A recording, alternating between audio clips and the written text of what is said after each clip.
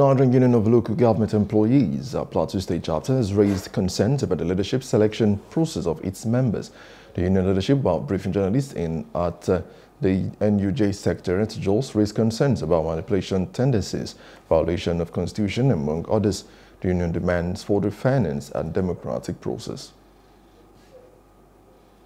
Team have already violated the terms of this reconciliation, casting a dark shadow over the legitimacy of our union's democratic process.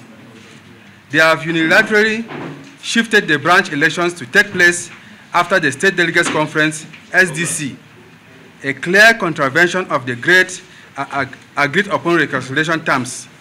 This move is a naked attempt to manipulate the electoral process and maintain the grip on power.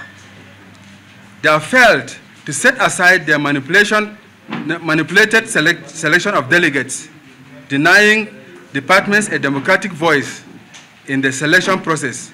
This undemocratic move perpetuates the incumbent president's stranglehold on power, silencing the voices of members and undermining the union's democratic foundations.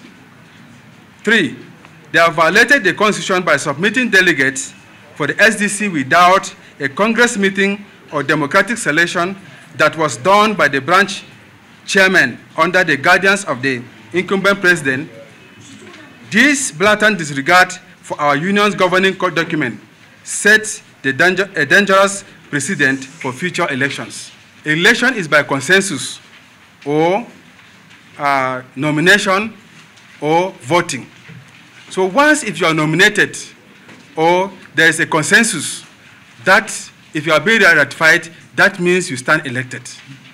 Comrade Ezekiel Musa Yalwa was once nominated by the SAC and ratified by the SEC, and he was the state youth leader, young worker, And today they are saying that he's not qualified to contest for the presidentship of NULGE. We cannot accept that. He is qualified as far as we are concerned. Hello. Hope you enjoyed the news. Please do subscribe to our YouTube channel and don't forget to hit the notification button so you get notified about fresh news updates.